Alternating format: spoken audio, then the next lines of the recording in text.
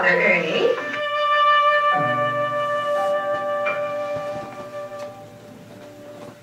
There's a good lad. George, I thought perhaps you decided to come to church as it's Whit Sunday. No, my dear, I think I'll look after the house.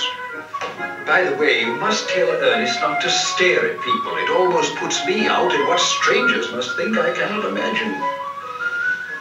I don't mean to stare, Father. I find people interesting. Not at your age. We must hurry. Look at the time. You carry the Bible, Ernie. Yes, Father.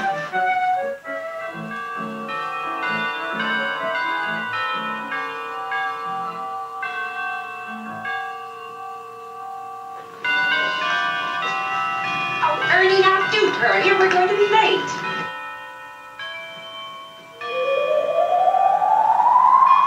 It's all right, Mother. The vicar is only just getting into his church clothes. Nonsense, Ernie. How can you tell what the vicar's doing? Mother, he's combing his hair in front of a mirror. Now listen, I won't have you talking to your mother like that. And on Sunday, too.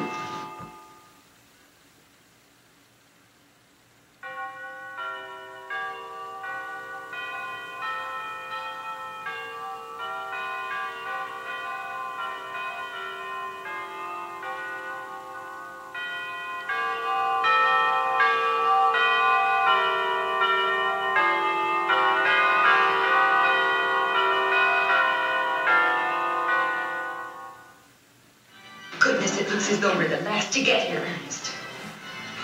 Speak to the vicar's wife.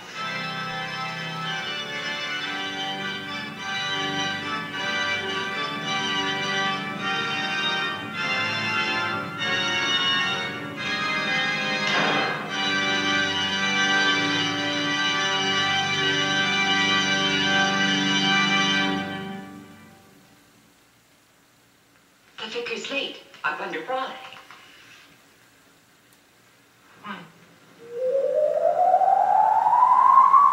Why, the vicar's lost his false teeth. Half the choir's on the floor looking for them. Ernest, remember where you are. What can you expect with parents like that?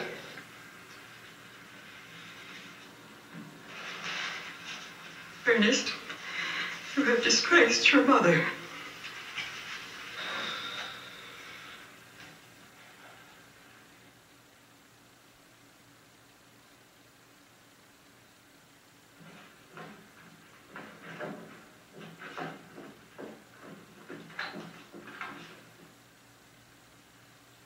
Let us pray, dearly beloved, the scripture moveth us in sundry places that we should acknowledge and confess our manifold sins and wickedness, and confess them with an humbly, lowly, penitent, and obedient heart, the enemy may forgiveness of the same by his infinite goodness and mercy.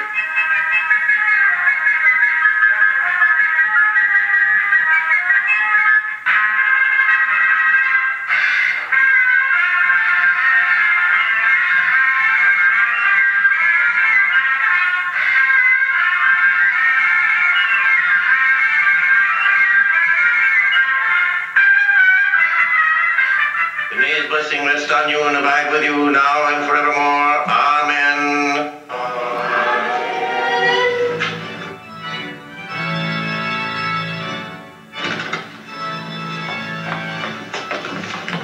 Don't drag behind, Ernest. Thank you so much. Mrs. Torch was in a hurry, wasn't she? There's something about that youngster that would earn him a touch of the belt. If I were his father. Full service, Vicar. Delightful. Oh, it's so good of you to say so. Such a nice, quiet little chap, I always thought. But you never can tell, can you? Never know which way young people are going nowadays. I thought it was simply killing, my dear. Whatever made the boy say it, I could have died. Thank you. I'm so glad you'd be with us today. It was a delightful, sir. Oh, it was just... Oh, my dear, you flatter me. But, my dear, to say it out loud like that. Shh, the vicar's wife. Oh, Mrs. Gimble, we were just talking about young Ernest Torch. Well, you must have had quite a shock until you realized he was making the whole thing up. Shocking, Mrs. Lush, and inexcusable. But between ourselves, My husband has been complaining that a slight accident to his dentures may make him late. The poor dear vicar. Then they really were on their hands and knees looking for them? Naturally. But two blacks don't make a white, Miss Manister.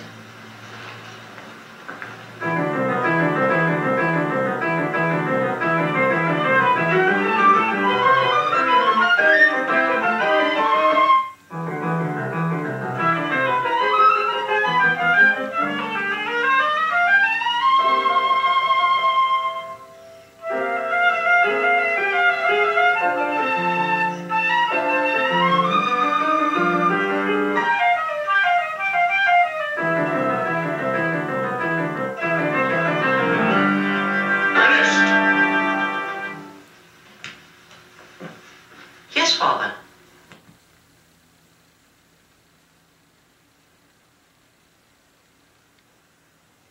Your mother says you have disgraced us, Ernie. That is bad enough. But to have disgraced us in church. Where is your sense of honor? Where are your manners? And above all, where is your duty to us? But what would you do if you suddenly saw through a wall? I don't see through walls. Nor do you, nor does anyone else. If you think you can change the subject by talking nonsense, you are very much mistaken. Your father is not fooling. Your mother's been so upset that she's had to go upstairs. And I want an explanation. Well, I happened to see through the wall into the vestry, where Mr. Gimble and the choir were searching for the false teeth. And as Mother was worried about the service being late, I told her what was happening. But even if it was happening, which I refuse to believe... Oh, but it was. I saw it. Do not interrupt your father. I was saying it did not happen and you did not see it. But even if it was happening and you did see it, not through a wall, of course... But I did see it through a wall. Silence, Ernest. You have disgraced your mother by talking aloud in church about false teeth. Were it not for lunch, I should punish you now. If your school, which is costing me good money, doesn't teach you manners, it seems to me you had better start earning a living. There is no time for fooling in the school of life. What shall I work as, Father? Mr. Quayle would be willing to give you a start in his office. I discussed it with him not long after your bad report from school. Mr. Quayle would be willing to take you out of consideration for your mother and me. And now I have a good mind to let you go. In the meantime, your mother isn't down and lunch is late. Father, if Mr. Quayle will take me, I'm willing to start at once. We'll talk about that after lunch. Where is lunch? Mother's in the kitchen giving Annie a talking to. Annie has let the roast fall on the floor, and I believe she's refusing to pick it up again. Either you are a liar, Ernest, or something very serious has happened to you. No, don't answer back. Father, I saw. Silence, then. Now I want you to take back every word you've said. You know it can't be true. You know you did it to draw attention to yourself.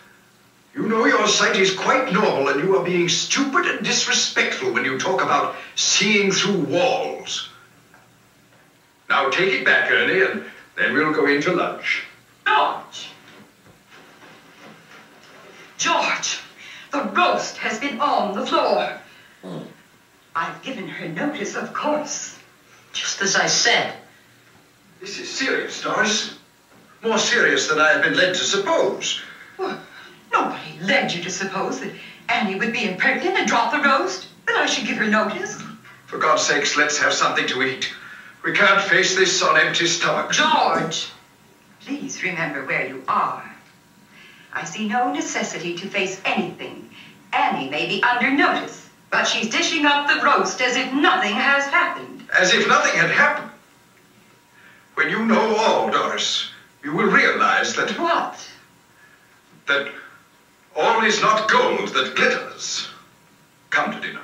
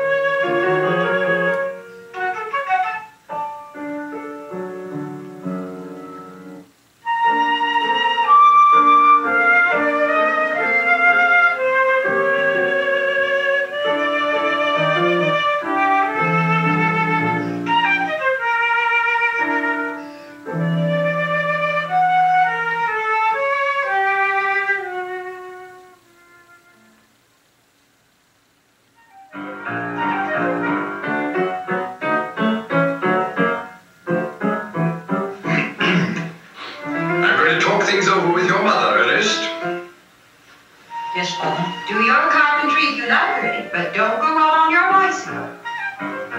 I won't, Mother.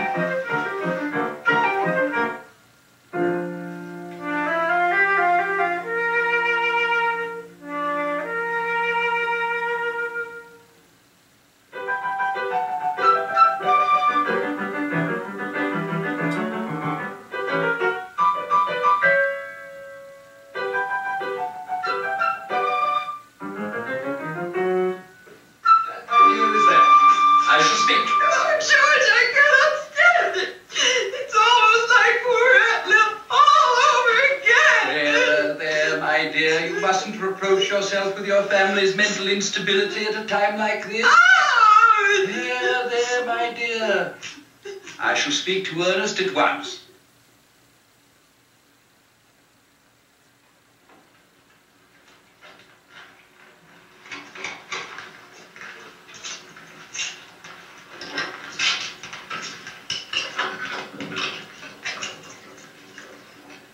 Ernie. Poor Mother. I'm sorry she's been crying. Ernest, once and for all, facts are facts. What you don't see, you don't believe. I saw you. Mother began to cry and you... Ernest, how long has this been going on? Well, it really happened for the first time on the way to church this morning. Your mother and I will never believe in it. You must try to give up the habit. But it's only just beginning. It shall get worse rather than better.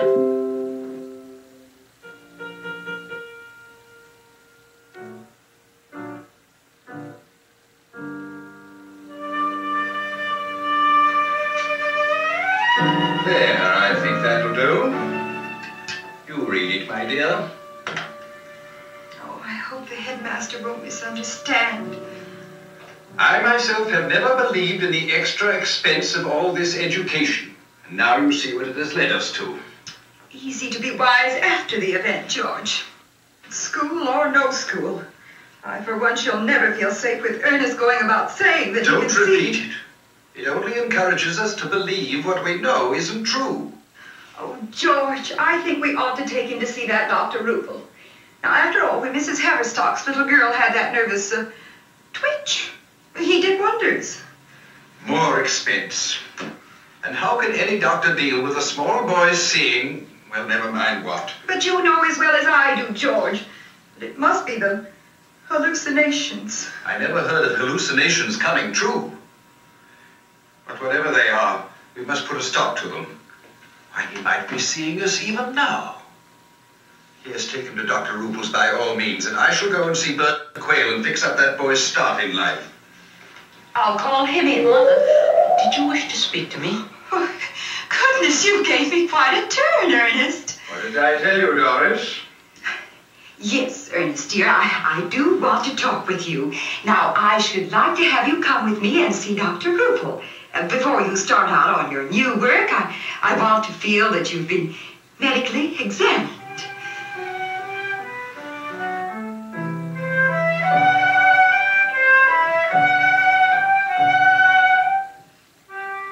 Please come to the point, Mrs. Tarcher. Let me have the boy brought in for an examination. I am afraid you will never believe it, Dr. Rupel, but he says he can see through walls. Ah, he can see through walls, can he? Well, that's the sort of thing I like to hear about. Send the boy in to me, Mrs. Tarch. And you come back for him in a quarter of an hour or so. But hadn't I better stay here and explain? Not at all. There's nothing to explain. But, Doctor, this is a terrible thing to happen. His father and I are distracted. Why, yesterday he said something in church, out loud, you understand, which will be all over Steeple by today. Now, I'm sure it's all hallucinations, and they can be cured. But don't you see, Doctor, if it goes on, where will it end? Where indeed, Mrs. Tarch? Leave the boy to me. Come along, please.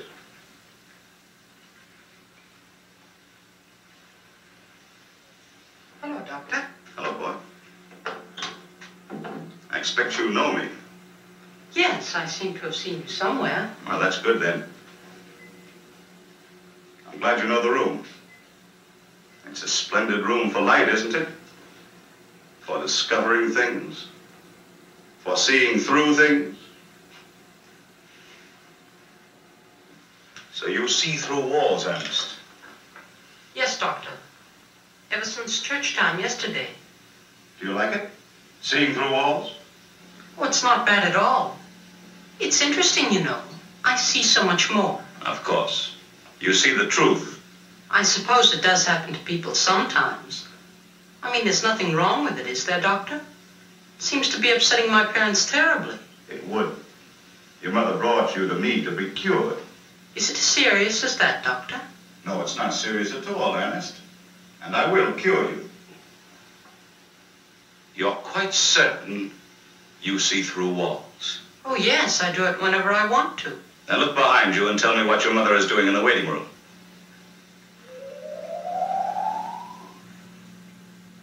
She's trying to fold up the National Geographic that I was looking at while I was waiting. But she can't do it, it's too thick.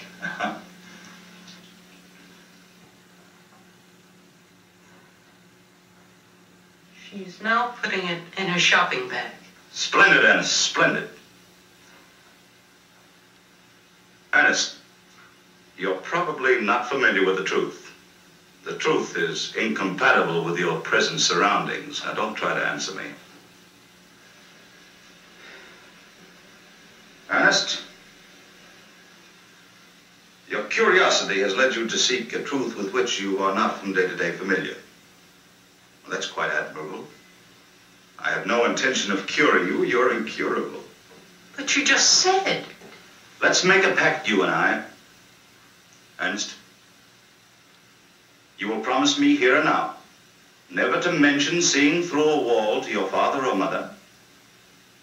Never to mention it, indeed, to anyone in Steeple. But that would be a lie. A lie.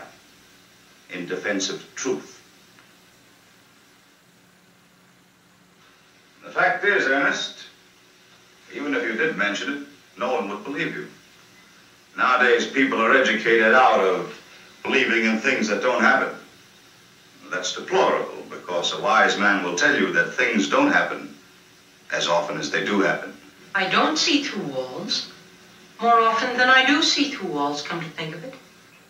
Bravo, my boy. Well, now for a test. Your mother will want to know if you are cured. We understand each other?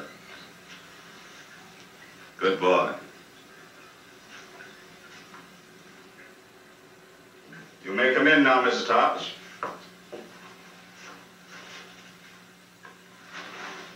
I expect you would like Ernie to wait outside while we talk, Doctor. There's nothing to worry about, I assure you, Mrs. Tops. There is nothing that cannot be discussed here and now. An adjustment of an important faculty is all. I find it prevalent in juvenile minds.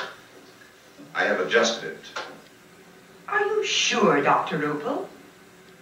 Isn't it rather quick? Quick, my dear lady. It's science. You do not study science, which is knowledge. I do. The matter of looking through walls is scientific. Let us show you. Ernest, tell us now, you've been looking at the wall of the waiting room.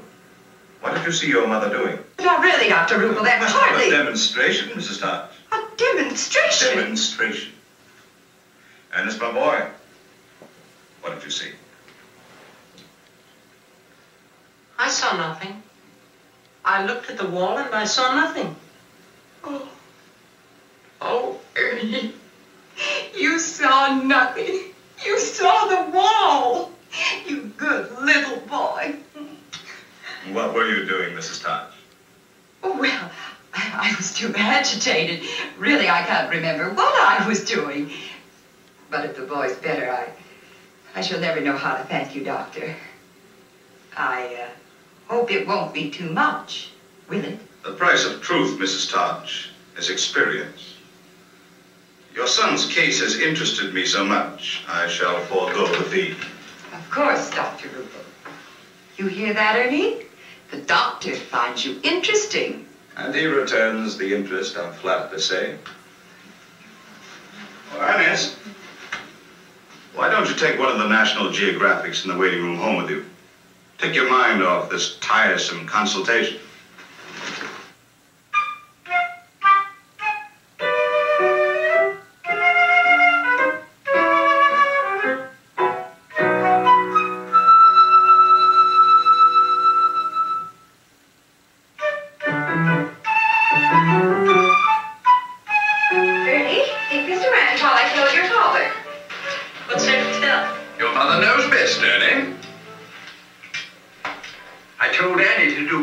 In their jackets. I don't see any need for that, George. Well, I just fancied them, Doris.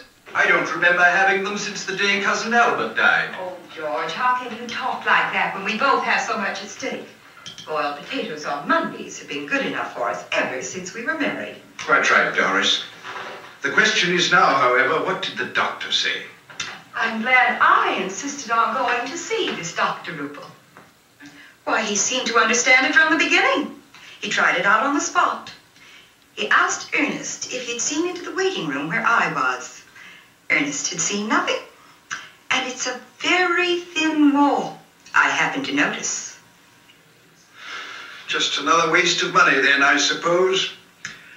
The druggist might have put up a bottle of something which would have done as well. It hasn't cost us a thing, George. Just shows what a clever man that Dr. Ruppel is. He was so interested in Ernie's case that I managed to get him to forego his fee. What do you think of that, dear?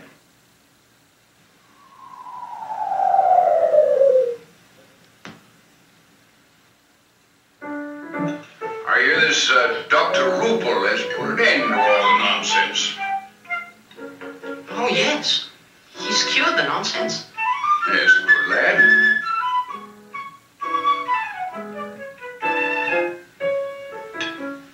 Have some more meat, Ernie?